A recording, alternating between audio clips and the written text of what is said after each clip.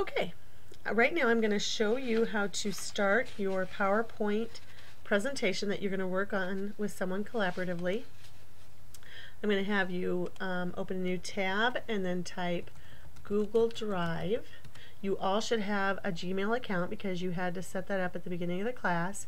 If you didn't, because you plan on doing your blog somewhere else, you're going to need to set up a Google account for this now. So I'm going to click on Google Drive. It takes me to mine. This is other assignments I've had on here for whatever reason. I am going to go up here and I'm going to click Create, and I want a presentation because this is a PowerPoint. Once it pulls that up, it's going to let me choose a theme. You can scroll down and find something that you like here. I'm going to choose one. Okay.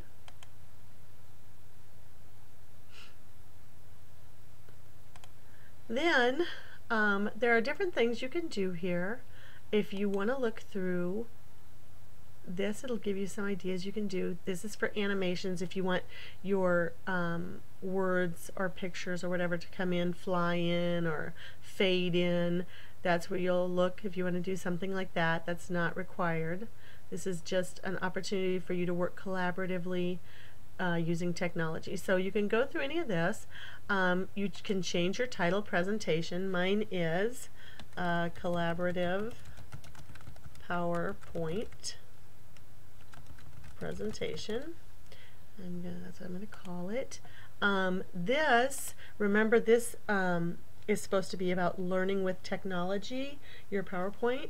So I'm just going to put that as my title. You might have something different for your title depending on what you're going to focus on.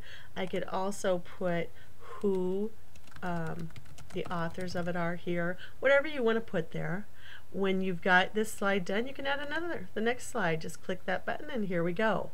In addition to these slides, you have your bulleted or your short things here, and you don't want to make this so lengthy because when you're doing a PowerPoint presentation, you don't want to sit there and just read to them. You want to talk, and if they can read it on the screen, what's the point of you reading it?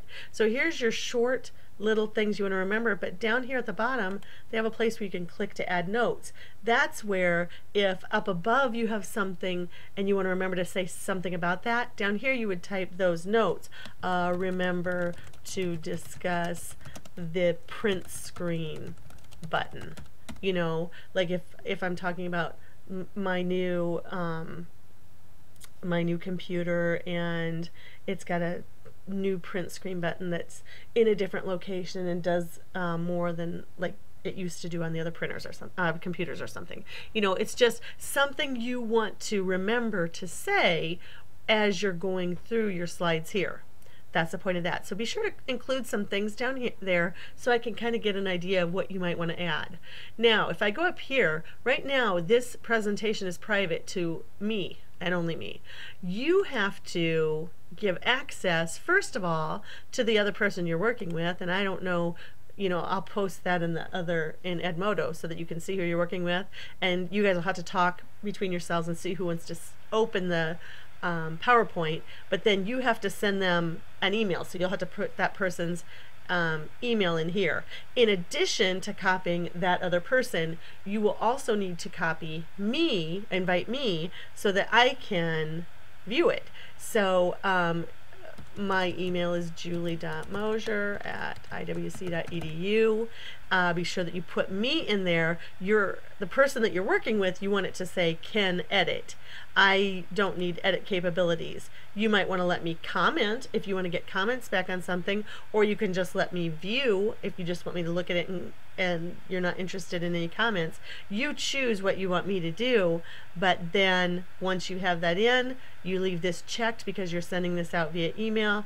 You click share and save, and then it will add that person here so that you can see who all has access to your presentation. So it'll be your partner here as an edit, it'll be me as whichever you choose, and once you have that, you click done, And then when you go up here, you can see now it's private to me plus one more, or two more, it should say, when you're finished setting yours up. So that's about it for this. I am going to put this into Edmodo, and then I will also put the list of partners and a reminder of what the topic is. I will also be putting the rubric for this in the folders, in your document folder. So be sure to look at the rubric too. All right.